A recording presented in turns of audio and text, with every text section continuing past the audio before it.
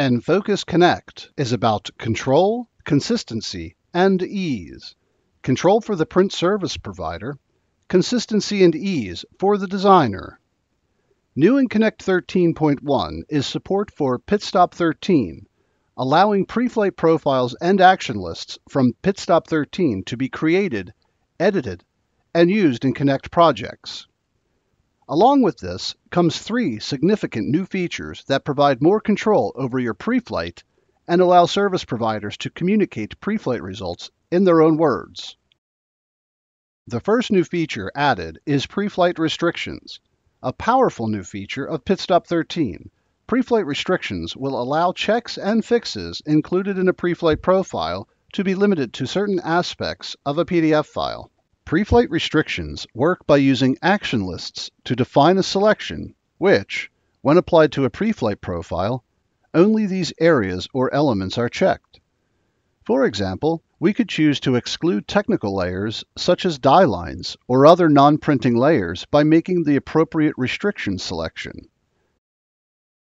It's also possible to limit our checks to a specific region of the page or page box, such as objects within or overlapping a trim box. This would omit checks on crop marks, color bars, or slug lines. Another useful restriction could be to apply checks to a specific page range and check for color on the first and last page,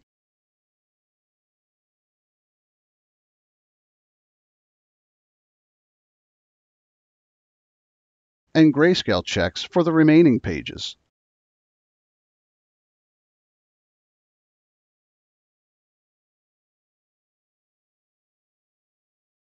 With Connect 13.1, Preflight messages can be customized to reflect non-technical language and include suggestions for corrections if necessary.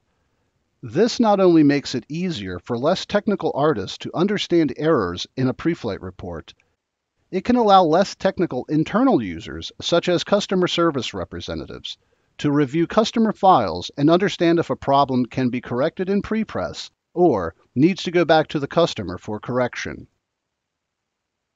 Lastly, PitStop 13 support brings a dramatically improved automatic bleed generation function. In previous versions, the Add Bleed action list would only extend vector objects into the defined bleed area, and images would only extend if they were cropped and had hidden image data available to expose.